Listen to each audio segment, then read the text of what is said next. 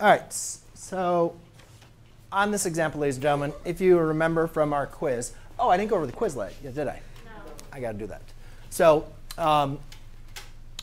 let's go over this then real quick. Let's go and knock this out. So main important thing, guys, on your test and on your quiz, what we talked about is sketching the information.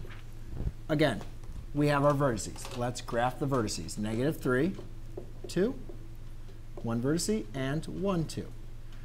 Based on this information alone, am I now able to identify if my transverse axis is horizontal or vertical? Yes, transverse axis always runs through my 2 vertices. So it's horizontal. That's very important because now do I know what equation to use? Yes, right? Because A is now going to be under the x. The other thing is, now that I know my 2 vertices, can I figure out where my center is? Yes. Yes, the center is always in between your 2 vertices.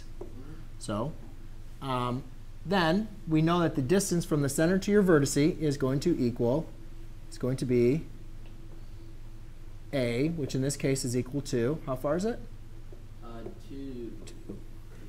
So remember, for the equation of a hyperbola, we need to know the center, which in this case we figured out by that's being the midpoint of our 2 vertices, which is at -1, 2.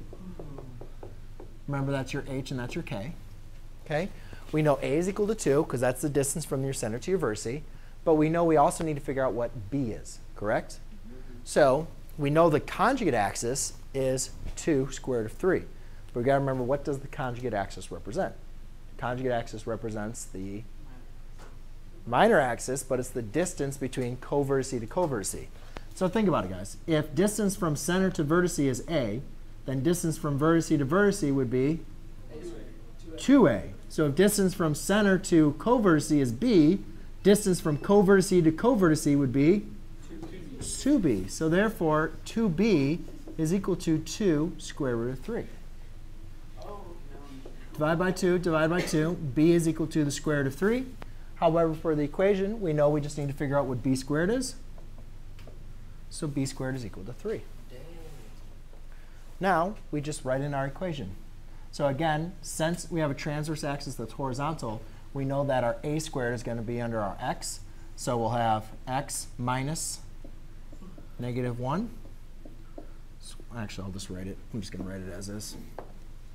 So we have x plus 1 squared all over a squared, which is 4, minus y minus k, which is 2 squared, all over my b squared, which is 3, equals 1.